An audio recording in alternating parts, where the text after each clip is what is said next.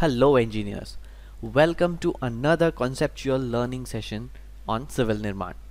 So today we gonna learn design of compression members, how they are designed, and also we will verify a quick sample problem with STAAD so you can understand how you can correlate your compression member theory to the actual STAAD calculations.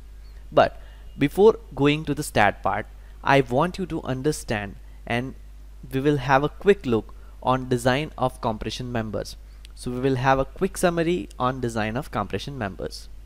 So first of all, let's understand what is a compression member.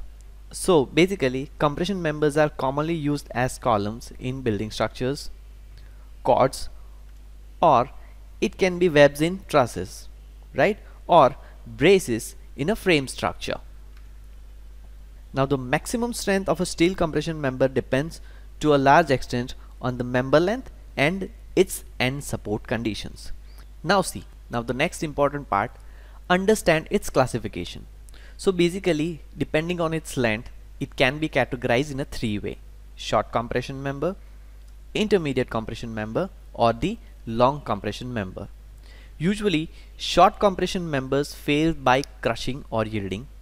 Intermediate compression member fails by yielding and buckling, and long compression member usually fails by elastic buckling.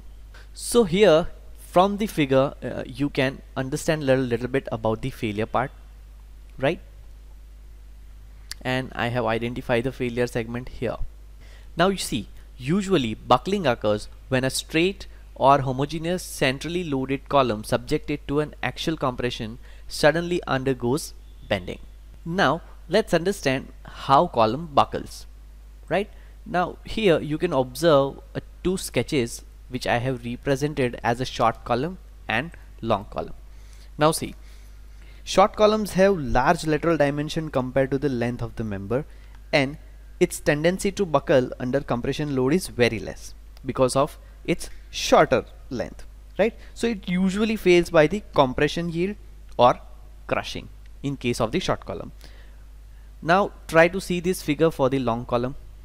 Now from the sketch itself you can observe that for the long columns the length of the member is larger to its lateral dimension and it has higher slenderness ratio.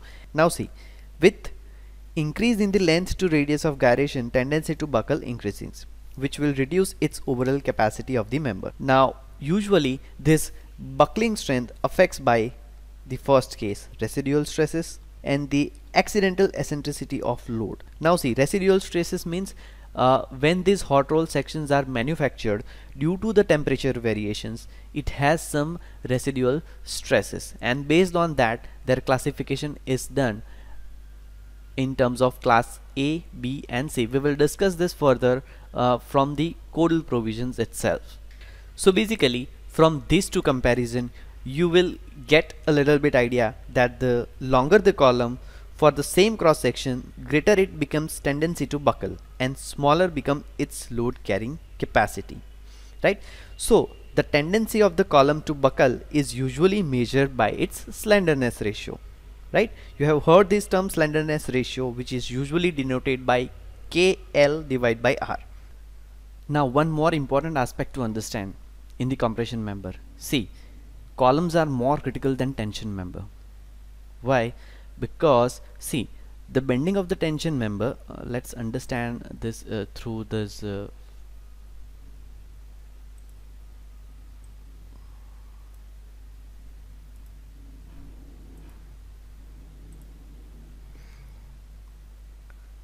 now one more important aspect to understand is that the compression member, that means columns, are more critical than tension members. Why? So let's see that if I show you the segment,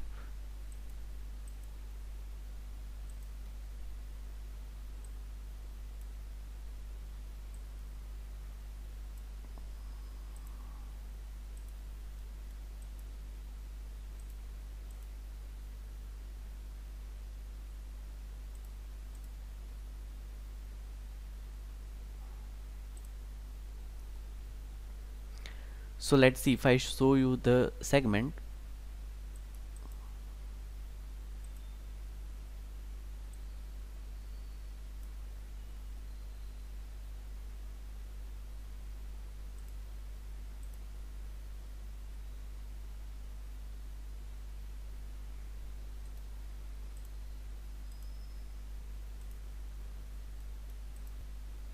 Here, let's say for this particular frame building, now the bending of the tension members probably will not be serious, as the tensile loads tends to straighten those members, right, in case of the beams. But bending of this compression member is serious because the compressive loads will tend to magnify the bending in those members. Now let's say if your column is get buckled, or let's say it gets bent, the whole structure will collapse, right? So this is one of the most important aspects that you can remember as a strong column, weak beam segment. Because see, even if a slightly bent compression member is placed in the structure, it may have significant bending moment, whereas the tension member will try to straighten out as a horizontal segment. So for the compression member, first of all we need to understand how the column is behaving and how it is failing. Now again, in the compression member failure, we have these three categories of buckling. Let's understand that. So the first one is the flexural buckling, also it is called as a Euler buckling. Now see, it is the primary type of buckling in which the members are subjected to bending or flexure when they become unstable. So here is the representation of this flexural buckling. The next one is the local buckling. So this particular occurs when some part or parts of a particular section from a column, they are so thin that they buckle locally in compression before other modes of buckling can occur. So you can observe this local buckling portion as well. And the next one is the torsional buckling. So in this case, this column fails by twisting, that means torsion, or the combined effect of torsion and flexural buckling. So from this you now get a clear idea how the compression member behaves, what is its category of the failure. Now let's move on, which category of the section profiles we can use as in compression member, right? So in theory, numerous shapes can be used for the columns to resist the given loads. However, from the practical point of view, right, that is for the construction and the fabrication point of view, the number of possible solution is severely limited by the keeping in mind the section availability, that is sections available in the market, the type of connection that you're gonna utilize in your structure, right, that is the connection type, that is beam to column or beam to beam, and the type of structure in which the section to be used.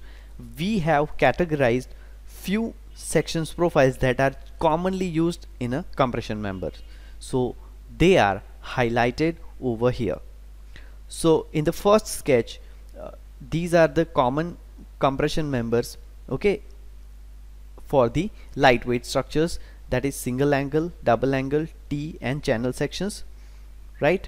Apart from that, you can use W-shaped columns, I sections, pipe or round tubes, square tubes or box sections. Apart from that, this particular I sections can be compiled with the plates or channels, and you can create a built-up section as well for the heavy loads.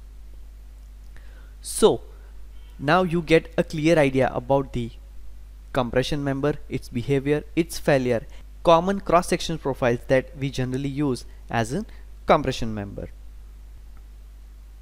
So in the next sessions we gonna understand the codal provisions that are used for the compression member design, its terminology, and each parameter that affects the compression member design.